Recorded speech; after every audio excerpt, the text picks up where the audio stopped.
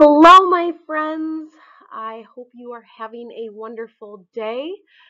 As I'm sure you know, Miss Salatino is not here today. I am so sorry I can't be here with you. Unfortunately, one of my little ones is sick, so I have to be mom today and stay home and take care of them and get them all better.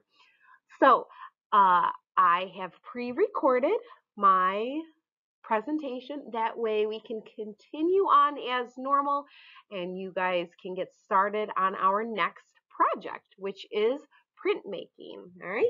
I'm really excited about this project. It's brand new. You guys are the first ones to do it. Okay. So here are our learning targets.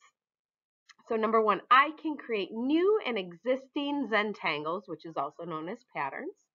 And I can create a pot with different types of Zentangles.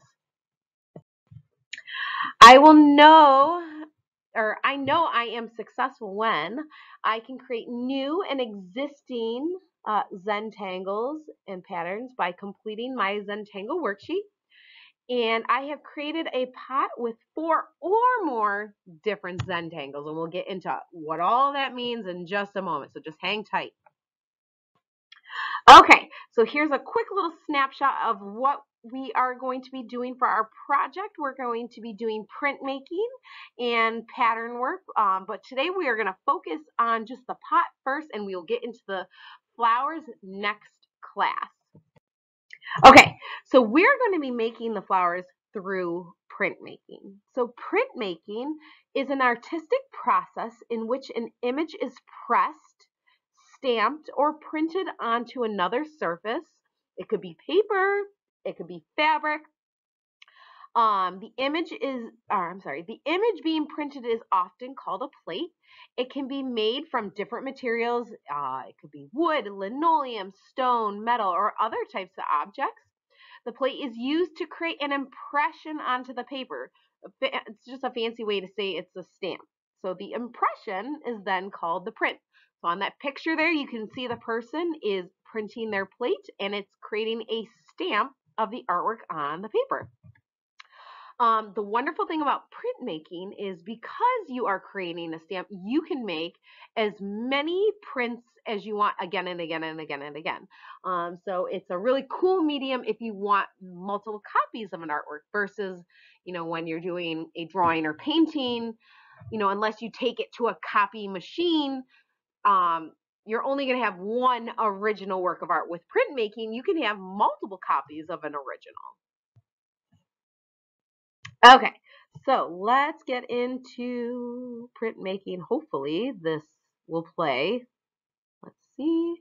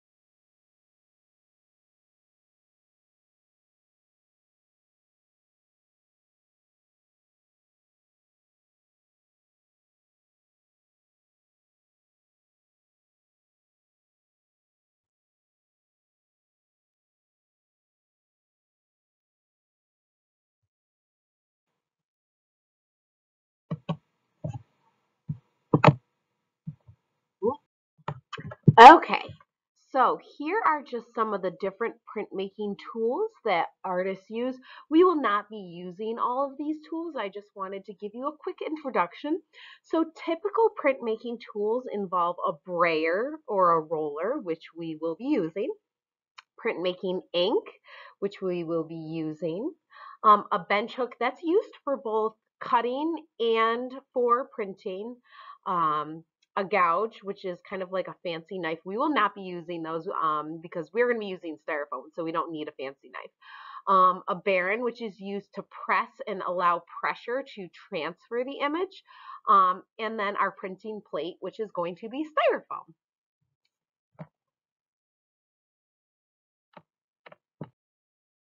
Okay, so like I said before, here is what our projects are going to look like. We're going to be creating these really cool, bright background vases with different flowers and a very bright and very bold vase with the Zentangles beneath. So today we are going to focus on our vases. All right, so this is what we are going to take care of today. We are going to start with our Zentangled pots. Okay, so before we can start making our Zentangled pots, we need to figure out what a Zentangle is. So a Zentangle is just a really fun way of saying a pattern. So we're just going to practice creating and recreating different patterns. So inside of your sketchbook, we're going to first practice how to make these different patterns. Here's Miss Salatino's completed one. So you, at the top, you're going to try your best to recreate the different patterns already set up for you. At the bottom, you will notice that the boxes are empty. You are going to create your own Zentangles and your own patterns. You get to choose your own color. So I should have 4 different markers for you to choose from. It should be like a raspberry red, a green, a blue, and I think the other one is like a fancy purple called like primrose. So you're going to choose one of those markers and you're going to create your Zentangles. When you do the patterns below, if you want to borrow some of Miss Saltino's, that's totally fine, or you can come up with your own. You can use it by doing different shapes or letters or numbers or whatever, like little rainbows, smiley faces. There's all different types of patterns that you can create. Once you are done with your Zentangle practice, then we are going to begin on our vase.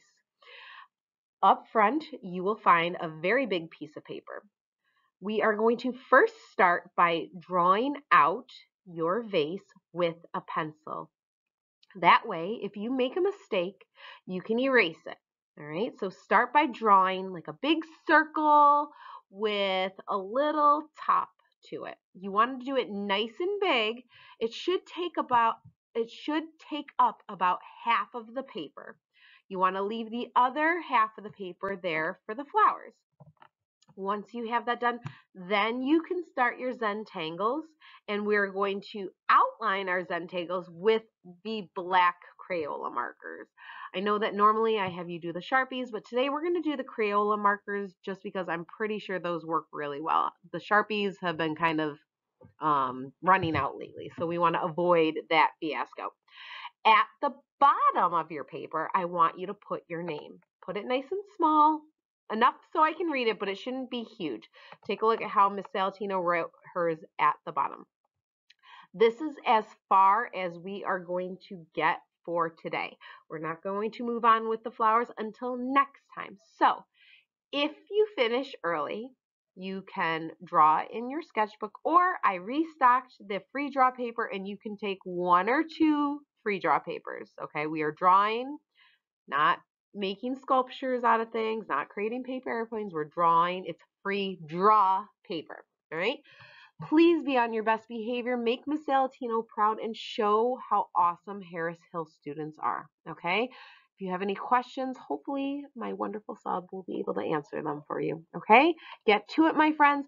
Have fun, and I will see you next week.